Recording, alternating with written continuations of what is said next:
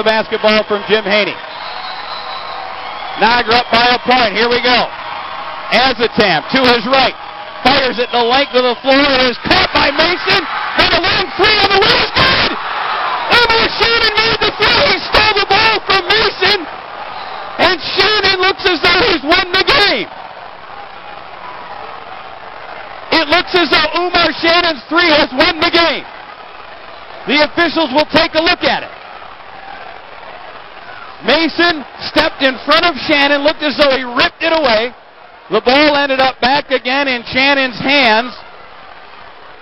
And he drilled one from about 28 feet. Right now the scoreboard reads 90-88. It lists Quinnipiac as being in front. 1.7 seconds left. It surely seemed to take longer than that. And in a game of inches, Ike Azotam's pass nearly hit one of the speakers at the top of the Gallagher Center. We do not have a monitor here today, and boy, don't we wish we did. 88-87 when Azotam had the ball in his hand with 1.7 seconds left. Mason had a look at it. He had his hands on it. Out of his breadbasket it went. Shannon picked it up.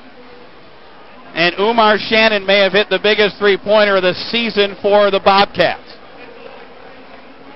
And they count the basket and the game is over. They took a look at it on the replay, and they count the basket.